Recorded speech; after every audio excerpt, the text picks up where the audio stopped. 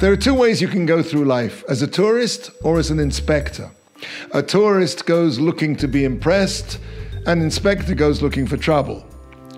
I remember as a child when we would go off for a day trip to Southend-on-Sea, we'd leave Fenchurch Street Station in a bright red carriage. Even the wheels of the train seemed to echo our excitement, going to the sea, going to the sea, going to the sea. And at the end of a seemingly endless day on the beach, we would return, red as lobsters, clutching our treasures. Seashells that spoke of ancient mariners, starfishes that would languish in some saucer over the sink until the cat got them, and of course the mandatory stick of rock proudly proclaiming its heritage, Southend-on-Sea, imprinted into its very heart. There's a lot to be said for being a tourist. It's certainly better than being an inspector. An entire generation of the Jewish people perished for being inspectors through the calamity of the spies.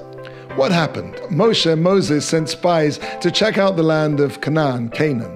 The spies brought back a negative report, and the people lost their faith in God's ability to give them the land, and that entire generation were not allowed into Eretz Israel.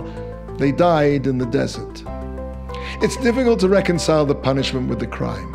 True, the Jewish people showed a lack of trust in God, but that was only after the spies caused panic with their stories of an unnatural land filled with giants.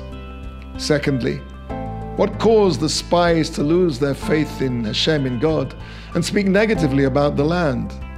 The spies, the Torah tells us, were all great people, righteous to a man. So we've got two questions. Why were the people punished en masse for what was really the slander of the spies? And secondly, what corrupted these great men? Now, in principle, God was not opposed to the spies journeying through the land, but their journey was supposed to be like a tourist trip, to be impressed, to breathe the holy air of the land, to absorb its sanctity and to return elevated.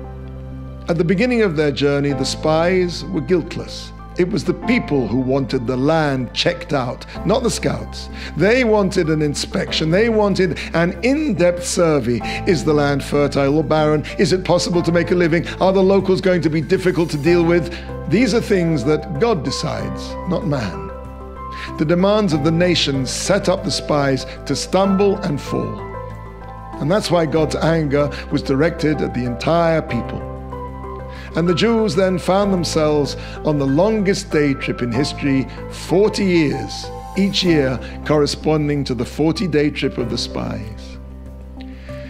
Each of us is on our own trip through this world.